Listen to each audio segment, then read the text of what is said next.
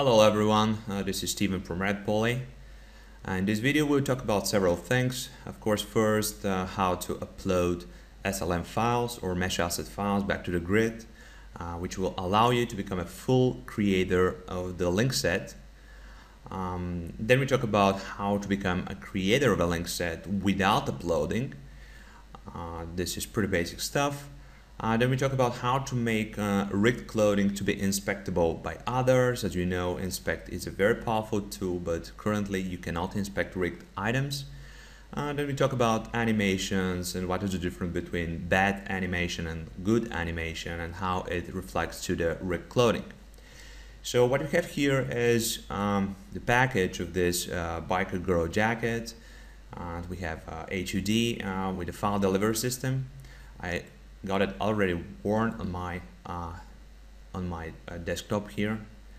So basically what you need to do is to click download or instructions, which brings this tutorial and some text instructions, but basically you need to click download. What's going on here, we have a link to download the mesh files. Okay, now I already did that, so I'll go to my desktop here and take a look at this. I have my mesh files here. So this is what I downloaded from our website. It's a zip folder with the mesh files, but basically when you unpack it, you got this. Now what you have here is several different models, actually 7 for this particular jacket, and you have they come in pairs, so this file and this file are composing a single model. For example, this deformer model. Let's talk about what you have here. You have, of course, 5 different standard sized models. If you want to know more about standard sizing initiative, there is a lot of information. We have our newest edition, the Red Rig here, and we have the deformer model that is created to work eventually with the Quarrel deformer mesh plugin. So I will pause the video right now and I will log in into the beta grid because I want to upload a test as a test to the beta grid. And as you know, the beta grid is free, so it's a cool place to test things without spending any money. So I will pause the video and we'll see there. Okay, I'm here on the beta grid. So what I want to do now is to upload one of those files that you downloaded. So what I do, I go here to my inventory, of course, go here to plus sign, and I click upload and I click model. Now there is something very important you need to know about mesh uploading. You need to be certified for mesh uploading. This means you need to take a tutorial from Linden Lab, and you need to have payment info on file. If you don't have payment info on file, you cannot upload meshes, and this step here is pretty much useless for you. And there is another thing, you need to be certified to upload meshes to the beta grid and to the main grid, of course, if you want to upload to the beta grid at all. So it's a different places to get certified. Now I will upload our Red Rig model here, but you need to do the same steps for all those models. So I click open and see the DAI file here.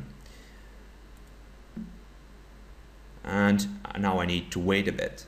See, there is a loading text here, and I need to wait for my model to come to the preview.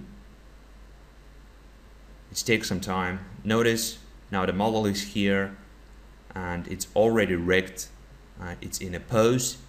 All the LODs are set, and in upload options we have include skin weight already set here. Into the physics we have a small physics already set, so basically you don't need to change anything here if you don't want how to do it. Now the lens impact of this particular object is solely dependent on this LOD here, the lowest LOD, so you can set those triangles to 0 and the lens impact here will go much more lower. So right now these settings are pretty cool because when you wear rigged clothing, the calculations for LOD transitions are based on your avatar size, not the clothing size. For example, if you upload a rigged jewelry, it will not change LODs because the calculations are related to the whole avatar size. This is a very important thing to know, and so these LOD settings are pretty much invisible for this item. So I need to click now the calculate weights and fee button and wait a bit. Of course, I will click it and I'll pause the video because this takes kind of a minute, so I'll pause it now. Okay, the calculation process took some time, but now I have uploading fee calculated, the land impact, etc., and my upload button is already available. So next step is to click it, and I will pause the video one more time. Okay, the uploading process took some time, but it was successful. Now I have this new object here in my objects called BG Red Rig.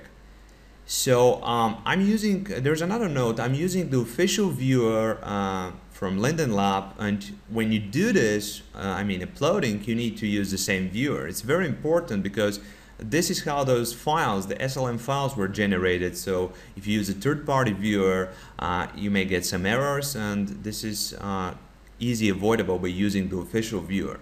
Okay, now I will wear this just by double-click it, and notice it worn on my right hand, but because this is a rigged item, it's already worn on my avatar. That was the process of uploading this. It's pretty simple. Now I strongly advise you not to edit the jacket when it's on you, because you will probably crash. So I will detach this and I'll raise it on the ground.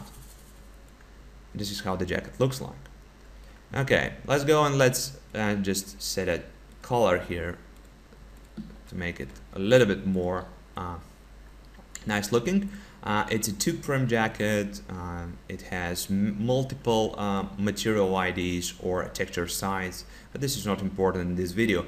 Next step, of course, is to become a creator without uploading. Let's say you already have our jacket with our name as creator. What you can do? Of course, it's very simple. You just need to build a prim with your name as creator, and you need to click on the jacket as a first item, then second click with holding shift down on the prim. Now you can click Ctrl L to link those, or you can go here to build, link, and it will do the same thing. Now I can take this back to my inventory, and this is okay. And to do this again, because what we did is wrong, I obviously unlink those things.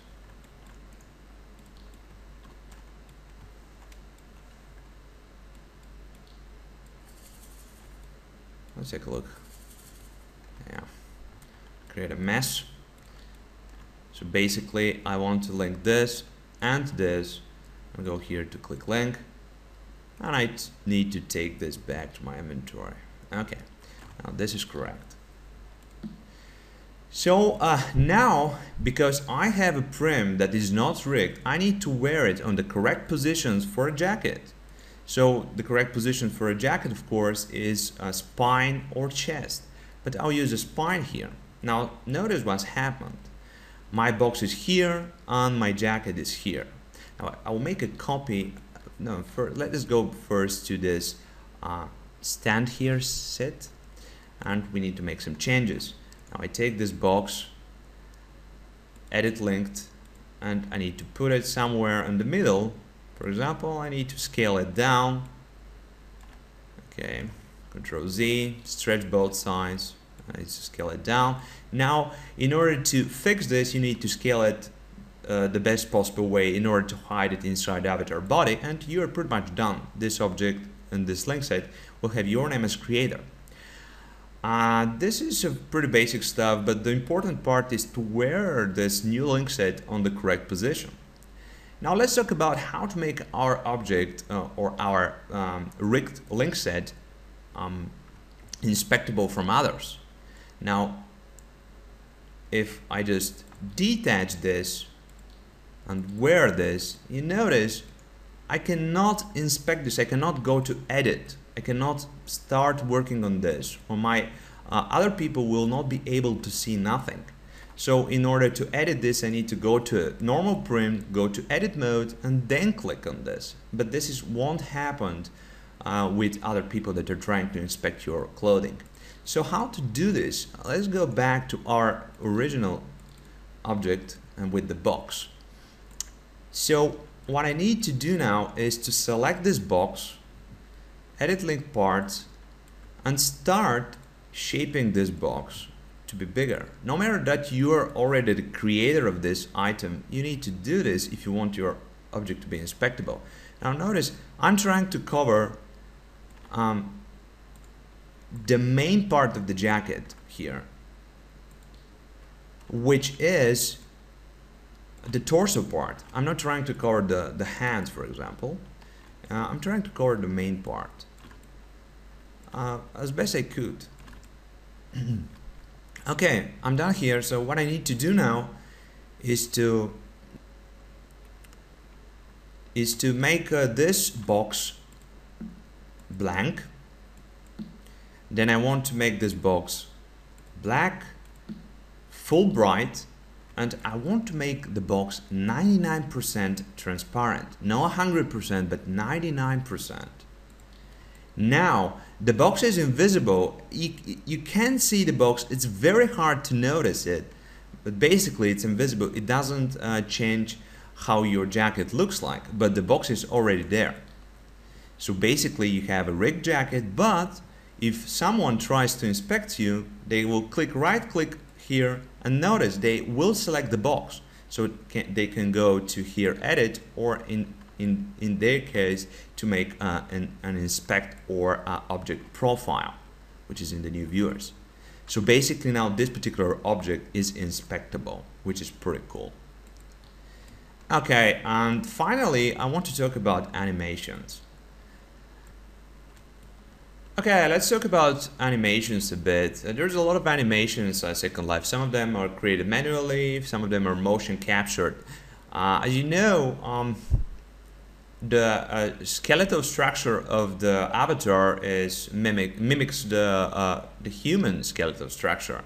So basically, we should move like humans in real life. But some people, some animators create their animations without taking this into account, which means they don't account for limitations of the joint rotations. This means this hand, for example, here is rotated doing the animations too big and a huge amount. So here we can see a very popular problem called candy wrapping. This place here on the rigging will be wrapped and twisted, and it will look very bad. Another problem is when they don't make the movement correctly. Because, for example, if you want this hand to go up, hands in the air, for example, the correct movement of this hand is to rotate this bone here, or the shoulder bone, to 35 degrees up, and then rotate this bone here. Of course it's invisible. Rotate this bone here to 55 degrees up, and this bone here is the collarbone. So basically some people make this to be all taken care from the shoulder bone, and they don't move the collarbone, and of course the rotation take place and your hands are up in the air, but the deformation on the skinning or deformation on the rigged clothing will be completely wrong because humans don't move this way. So this is about animations. You need to be very careful when you purchase animations to take a look at those things. Because with sculpted clothing, those things are pretty much invisible, because when you have attachment here in this place, it will hide those candy wrapping problems or the rotational problems. But now with rigged clothing, you can see very bad result here. Okay, I hope this tutorial was informative to you, and I hope you like it. That was all for now. Bye bye.